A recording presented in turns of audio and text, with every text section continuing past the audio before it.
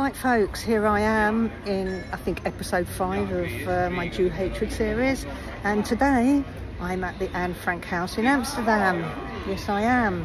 And I've been here quite a number of times before anyway, as I actually, for those who know me will know, I lived in Amsterdam for 5 years, so it holds a very special place in my heart.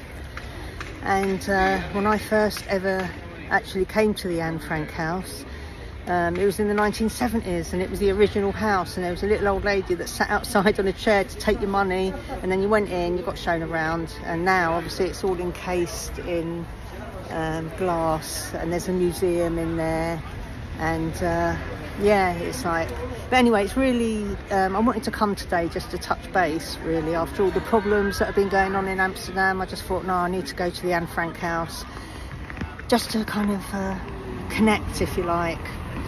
And for those who haven't been, it's heartrending, it really is. But when I was here last in April, because I come to Amsterdam quite a lot, it was packed out here, but it is a rainy day, so, but there's still teams of people, streams of people even, I should say, and yeah, it's very busy with people going in, so that's very encouraging, and there's no problems. All the problems that have been kind of showcased as happening in Amsterdam, personally, I haven't seen any problems since I've been here.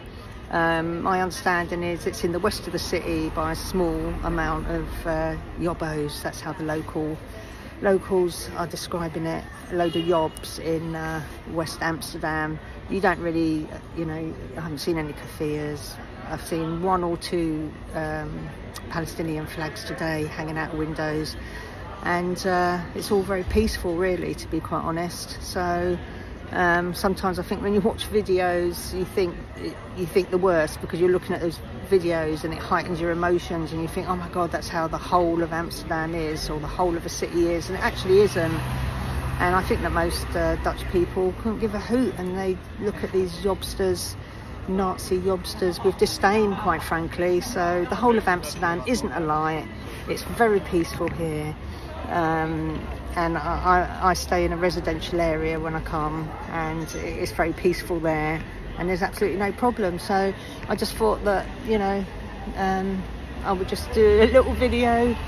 Yeah, and here we are, Anne Frank house, all super duper, and nothing happening untowards, and lots of people waiting to come in.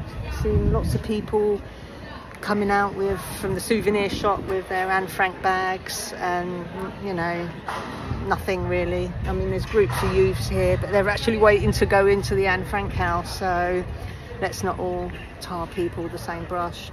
So yeah, and anyway, so here we have it, the Anne Frank house, and